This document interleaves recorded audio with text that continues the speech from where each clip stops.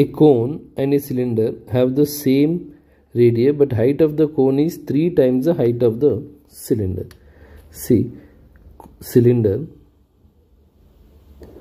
and cone are of same radius. Radius is same, but suppose height of the cylinder is h, then height of the cone is 3h.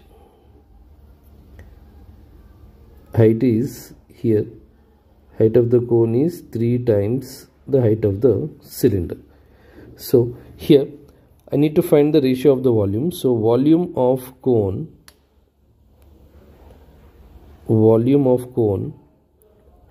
by volume of cylinder.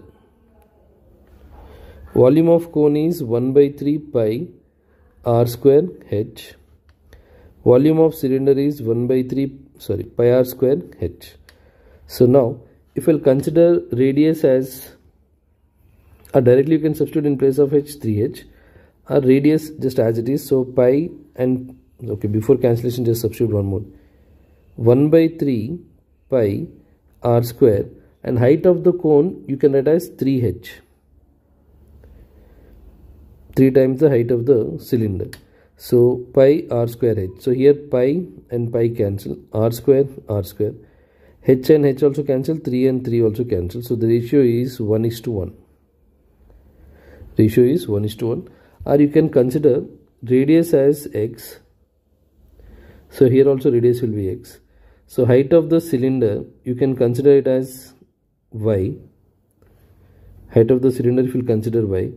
Height of the cone will become 3y. Now if you will write this in the formula, volume of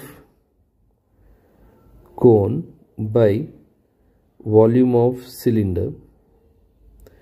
Volume of cone is 1 by 3 pi r square.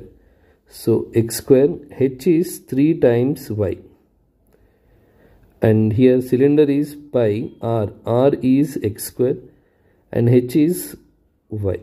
So here y and y, x square, pi, 3, 3. So everything will get cancelled. So the ratio is 1:1.